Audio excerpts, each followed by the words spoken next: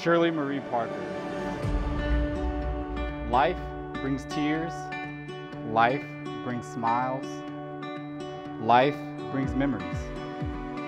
The tears will dry, the smiles fade, but the memories last forever.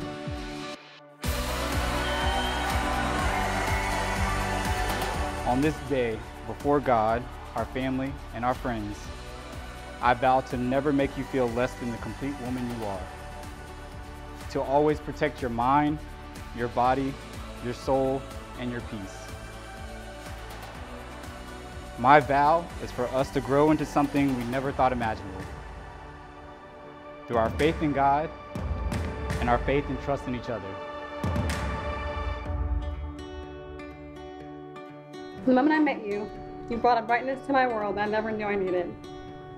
A calmness to the chaos, and a bender to the routine.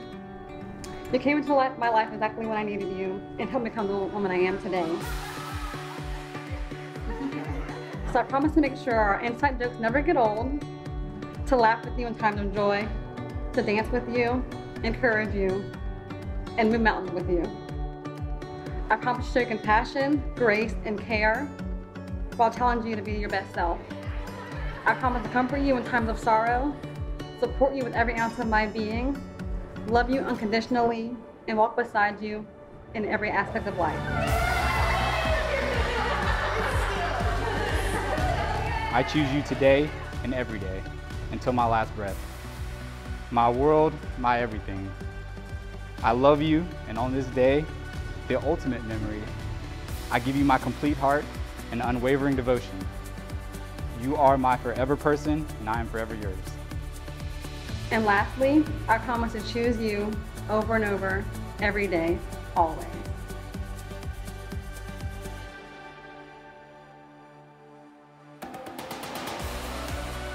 Look at one another and remember this moment in time. Before this moment, you have been many things to one another. Acquaintances, friends, companions, lovers, dance partners, even teachers.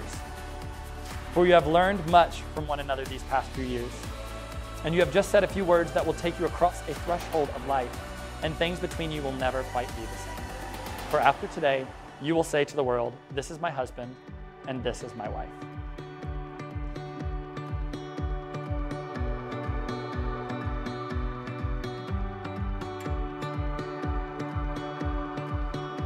You have come here today to celebrate your love in the presence of your friends and family.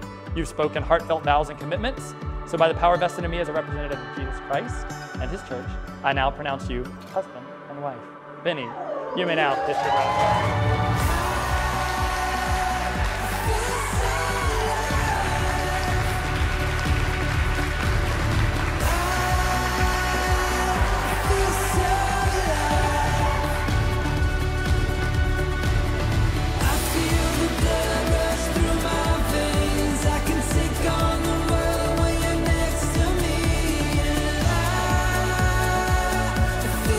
Ladies and gentlemen, for the first time ever, may I present to you Mr. and Mrs. Benny and Shirley Smith.